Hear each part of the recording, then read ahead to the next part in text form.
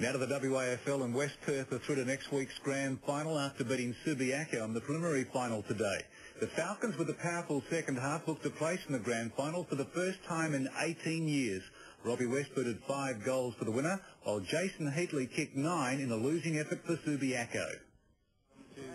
Subi, welcome back Dwayne Lamb, who made a rare appearance in the WAFL. His presence didn't help the Lions. Going with the win, West Perth piled on 7 goals in the first quarter.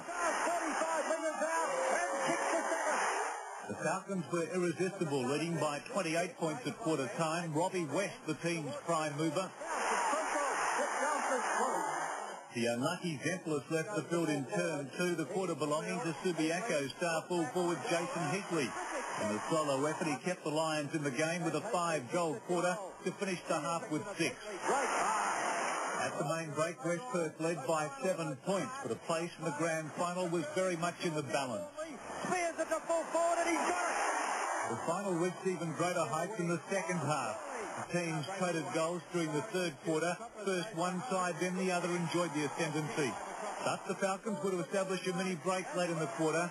West Perth kicked the last 3 goals in time on to turn for home 21 points up. Green from the pocket. Oh, what a kick! Early goals in the last quarter all but stitched up a place for the Falcons in next week's WAFL Grand Final.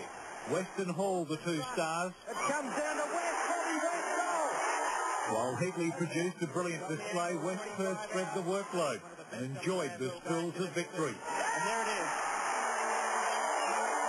Jubilation for the Falcons. They're going to make the grand final.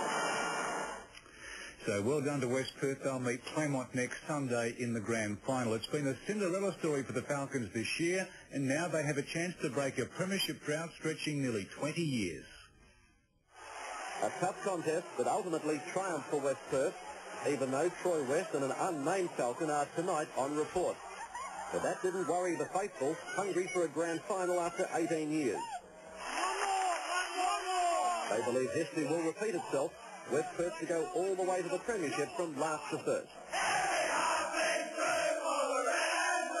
Well, I'm just very proud that they just carried out the duties they had to do almost to the letter and got us across the line. Fantastic. I think they got a great side, and we thought it was going to be hard all day. It was an unbelievable day. All year long, Jeff's just been telling us to play to our potential, and if we do that, we've got a bit of a chance, and that's all we were aiming to do today, was play to our best, and I think we did that. I thought, yeah, we would have picked up after today, and all the boys were great today, and just hope we can win next week.